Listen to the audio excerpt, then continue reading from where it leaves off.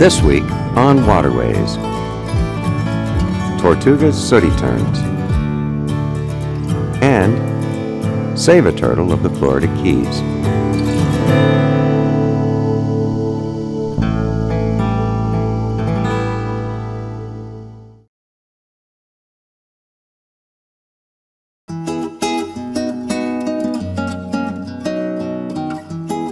Sometimes it seems that science is about getting glimpses of the big picture, fragments of the whole cloth piecing the universe together.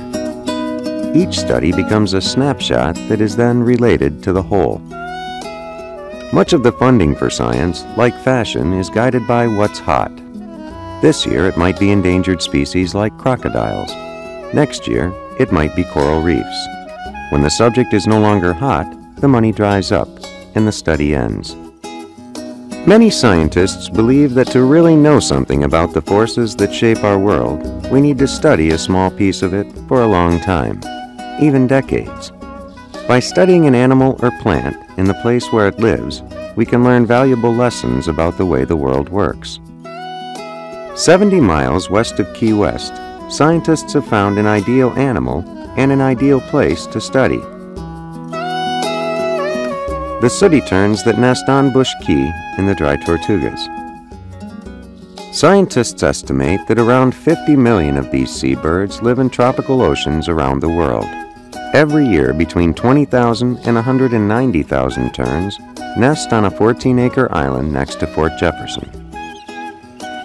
More than 40 years ago, Dr. Bill Robertson, one of the National Park Service's first professional scientists, started studying the terns. Dr. Bill, though gentle and unassuming, was a man with a vision. Well, Bill Robertson started it under the auspices of the Park Service, and Bill worked for the park. I mean, Bill was involved in the park from shortly after the park was established in 1947. Bill came here in 1949, and then in 1950, as a graduate student, did his graduate work at Everglades, and was a Park Service employee up until 1997. Bill had 46 years as a Park Service employee. So Bill believed in long-term studies, and Bill was a long-term study in himself. Bill and his wife Betty, also an accomplished biologist, studied the birds for more than 4 decades. When agency money ran out, they pulled money from their own pockets to continue the work. They thought the work was critically important. It was a funded project up until about 1980, and then for whatever reasons, budgetary constraints, whatever, the project was brought to a, quote, official funded end. In other words, the government no longer funded it. But Bill and Betty knew the importance of this and realized it, whether the agency did or not, that there was a lot to be gained by this and that the agency could benefit by it. And they funded this out of their own pocket for the next 20 years. What Bill and Betty were able to accomplish is amazing. Together with their work crews, they banded over 500,000 sooty terns between the late 1950s and the 1990s. In one visit to the fort in the 1950s, Dr. Bill counted more than 180,000 nesting pairs. That's more than 360,000 birds. Betty died in 1999. Bill followed her a year later in 2000. Since their passing, Sonny Bass, Bill's hand-picked successor, has continued the work that Bill and Betty began.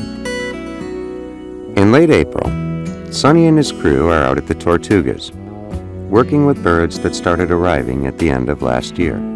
They'll first come over the island and they don't land. They just kind of check the island out, and they do it in little small groups. And of late, this has started like in December that this is started happening. And then they kind of amass, and you'll hear more of them at night, and you'll hear them over the island. And then one day is what we call the landing. And what happens is that day, a sizable group of these birds will just set down on the island, and within a few days they will start laying eggs. The terns seem to like open areas where there are a few short shrubs to protect their young from predators like gulls. The shrubby areas of Bush Key are packed with birds. Nearby areas without shrubs are empty.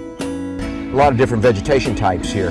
What the terns like is this open area like this. They're not like common terns in that they're a beach nester. They don't nest on beaches where there's just nothing. Not here. What they do is they like a little bit of vegetation. So what you get are these little bare ground pieces, open area with a little bit of vegetation near it. That's what they like.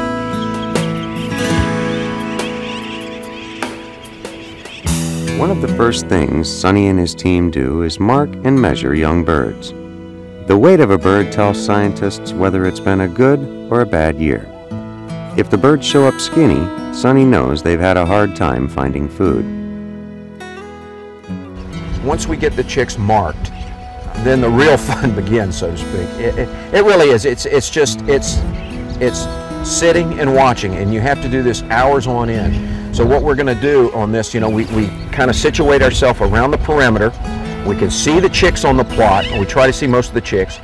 We identify who's out there. So in other words, we'll take notes on which chicks we're seeing. And then we're literally sitting and waiting for the adults to come back in to feed the chicks. And so we have a chick that's marked, so we know who it is. We have an adult that's marked. So what we're trying to do is we're trying to pair those two up. We're trying to see what adult feeds what chick. Watching individual birds requires patience and a sharp eye. But the rewards to science are many. By watching how often chicks are being fed, scientists can make some guesses about how far the parents are going to find food. If the parents feed the chicks less often, it means they're going farther and farther to find the herring and pilchards they scoop from the sea's surface. Their longer flights could mean a change in currents or sea temperatures, or both. During the last decade, terns have been arriving earlier and earlier each year. This may be another piece of evidence for the effects of global climate change. Being able to figure out how the birds are affected by climate requires more than a few years of data. This is where the length of the Sooty Tern study really pays off. If you're going to study anything, and you're going to use this as an indicator of the health of the resource that you're given the responsibility to protect, it's important that you have a long-term study to do that. That's really the only way you can do it. I'll give you an example. These birds live 30 years. If you only studied them for 5 years, you would have no concept of what these birds do, none. There's been a lot of talk about global warming, changes in the ocean and productivity. These seabirds may be a very good indicator of that, so that's one of the things we want to check. Fernando Calchera, a graduate student from Duke University, is using the data collected by Bill, Betty, and Sonny to try to answer questions about changes in climate, sea surface temperature, and currents. It's very hard to find such long-term data sets, basically because they tend to be very expensive to collect, or because eventually there's starts to be a lack of interest. It's very hard to convince not only the public but also to convince funding agencies and so forth that to be able to really know what's going on in terms of community ecology and relationship with environmental variables, you need to have long data sets. There's not too many. Population ecology is based on knowing what's happening from one year to the other, and if you just can encompass 7 years or 5 years, it's definitely not enough. The long-term work on the terns is not only useful for looking at climate change, it's also given scientists important information about how different parts of the world are connected. For example, birds that Bill and Betty Robertson banded in the Tortugas were later found off the west coast of Africa. Because of Bill and Betty's bands, scientists came to understand that these birds spend their first few years of life in tropical African waters.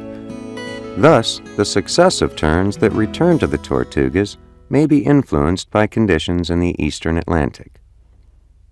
But long-term studies also allow scientists to understand important nuances in the lives of the subjects studied. This was the case when Sonny and his team identified birds that were banded as babies over 30 years ago. This is much longer than many other species of terns. These fist-sized birds, which travel more in a year than a New York taxi driver, were extremely long-lived. We know that these birds, on average, do not return to this colony until they're about 5 years old. What that means is when these young birds leave, they're on the wing and in open ocean for upwards of 5 years at a time.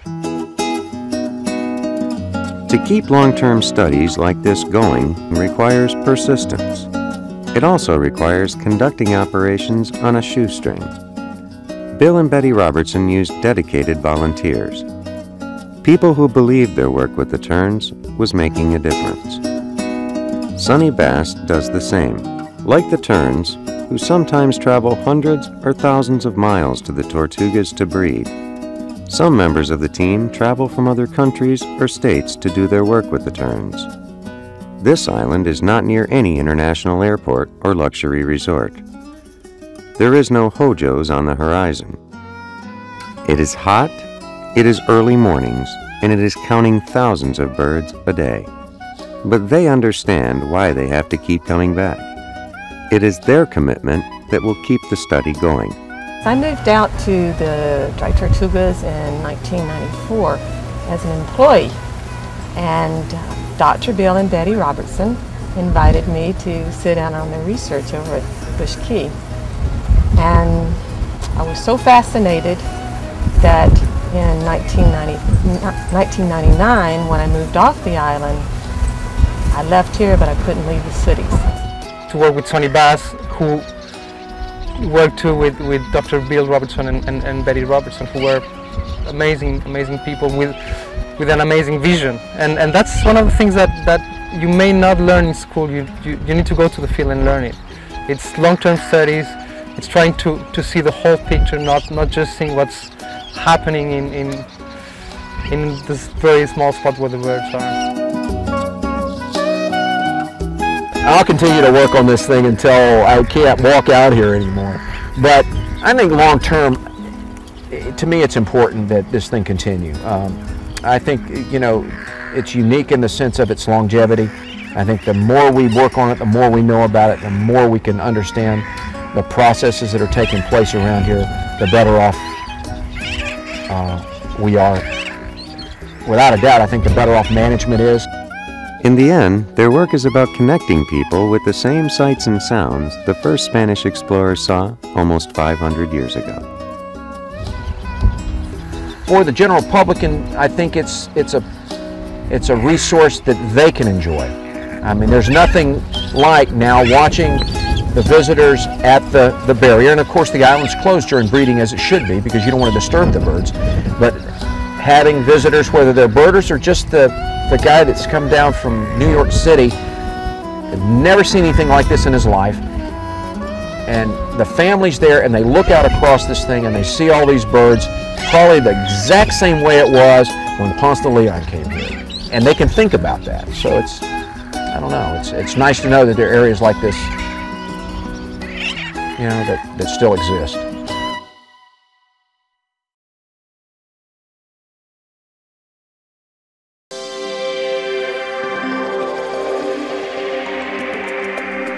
In the United States, there is nowhere quite like the Florida Keys. Recognizing the fragile beauty of this national treasure, federal and state governments have created agencies to study, manage, and preserve this resource. Ultimately, it is the citizens who call for these agencies, and it is their taxes that fund them. However, there is a limit to the money allocated for resource management. That is why nonprofit organizations emerge in imperiled environments. With support from federal and state agencies, conservation groups can be an important factor in filling gaps remaining in environmental preservation efforts. Save a Turtle was founded in 1985 by a group of concerned citizens. They wanted to do more for turtles in the Keys. And it was founded with the Florida Department of Environmental Protection, and at the time the Florida Fish and Wildlife Conservation Commission and St. James the Fisherman Church provided some insurance coverage for us. Save a Turtle is an all-volunteer 501c3 nonprofit organization whose goals are to protect marine turtles and enhance their habitat in the Florida Keys and around the world. The activities and efforts undertaken by the group would not happen without them. Well, the organization got founded back in 1985 as an outgrowth of myself and a Game and Freshwater Fish Commission officer at that time, who identified that we actually did have a nesting population down here in the Keys and a need to get a better handle on what actually was happening. So as an outgrowth of that, our meeting and working together, Save a Turtle was born. It's an organization that now covers the entire Florida Keys. We're recognized by Monroe County as the official survey and stranding network for Monroe County. Save a Turtle has a total of about 150 members, 75 of whom volunteer daily, walking the Keys beaches looking for new nests. When a nest is located, the team monitors the nest's productivity and protects the nest from disturbance. Sea turtle nesting season typically lasts from mid-April until the end of October.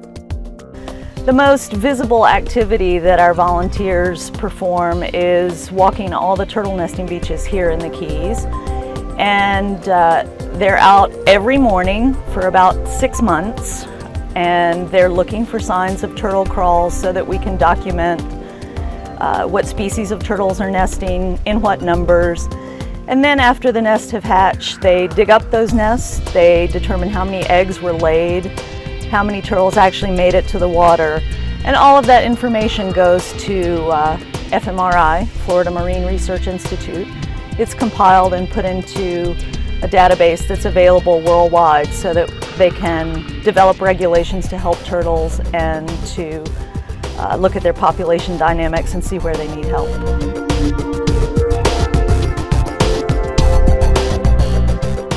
Volunteers for Save a Turtle walk the city, county, and private beaches. The state parks, such as Bay Honda, where we are now, and Long Key, are walked by rangers, and the federal lands are generally covered by U.S. Fish and Wildlife biologists. We work on approximately, I'd say, about 27 different beaches throughout the Keys.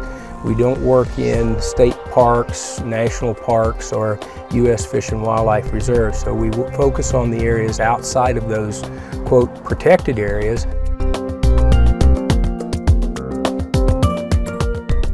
What we're looking for when we're walking is an area where the sea turtle has emerged from the sea, come up. Since we have such small beaches here, they generally don't nest in the sandy area. They'll nest in the vegetation such as the sea oats. So we're looking for an area of disturbance where it's been dug out. One of the largest problems that sea turtles face in the Keys is new human development on beaches where turtles nest. Waterfront properties are cherished and many houses are quite close to the beach. This translates to increased human use of the beach and resulting obstructions like small sailboats or beach chairs. Nest disturbance from dogs has also typically followed increases in local human populations. We also have to think about the fact that sometimes when the turtles left the beaches as tiny babies and were at sea for 30 years or more before they became sexually mature and came back, there's been incredible changes in the Keys. They might come back and there's a house, lights, dogs, people on the beach that when they left was a pristine, beautiful area. In an amazing feat of nature, some sea turtles return to the same area where they were born 30 years later. After traveling thousands of miles, the turtle's internal GPS sometimes brings them to within feet of the source beach. Some scientists have speculated that this is due to a turtle's sensitivity to light. This theory is bolstered by the way sea turtle hatchlings use light. Whether emerging by moonlight or by sunlight, the hatchlings zero in on the reflecting brightness of the ocean to find their way to the water. Hatchling turtles disorient because they are extremely sensitive to light sources. They evolved years ago to head toward the brightest source in their environment, and that was always the ocean horizon, just from reflected moonlight, star glitter. But now our houses on the beach have security lighting. We have street lights that are quite bright compared to the ocean. So it creates an artificial horizon for them, and they head toward the brightest light source. With over 150 million years of evolution, the turtles adapted many survival mechanisms. Unfortunately, mankind, through technology, has advanced at a much faster rate. They are aquatic animals. Their eyes are designed for use in the aquatic environment, and they're very sensitive to certain wavelengths of light that are useful to them underwater.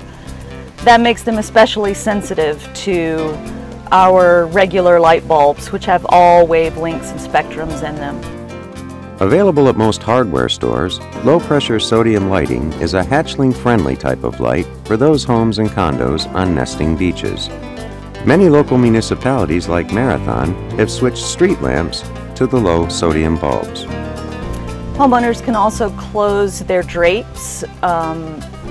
It is quite easy for interior lighting and lamp lighting, even the light of a television, to disorient a hatchling. In a typical year, Keys beaches may see up to 150 nests. Compared to the mainland, which can see that many on one beach in one night, the Keys nests are sometimes scattered on remote rocky shores. The efforts of these volunteers are a testament to the understanding they have for the big picture and the uncertain future of these turtles. It's estimated that only 1 in 1,000 to as high as 1 in 10,000 hatchlings survive to reproduce. So the odds are stacked against them, and your one light can make a difference. While 75 of the 150 members in Save a Turtle have been walking beaches, 30 of these 150 are qualified for Save a Turtle's other main purpose, responding to sea turtle strandings and participating in rescue operations. If you're interested in volunteering, we do hold training sessions in March of each year, and you must attend one of these training sessions in order to get your name on a permit to walk a beach. Whatever involvement local citizens commit to conservation groups irrefutably contributes to the possibility that humans can mitigate past damage, and increases the possibility that a balance can be struck between human development and the natural world. Sea turtles are quite primitive creatures. They've been around in their current form for about 150 million years. So they evolved before humans were on the scene, and they can't cope with our aggressive behavior. We're taking over their nesting beaches. We're literally covering up the sand that they can nest on. We put up bright lights so we can enjoy the beach at night, and all of those activities are not compatible with their method of nesting and reproducing. The message of Save a Turtle is one of hope and one of warning. Their hope is that people will follow a few simple rules, resulting in beaches where turtle nests and humans happily coexist. Their warning is that sea turtles are in trouble if this peaceful coexistence cannot be found.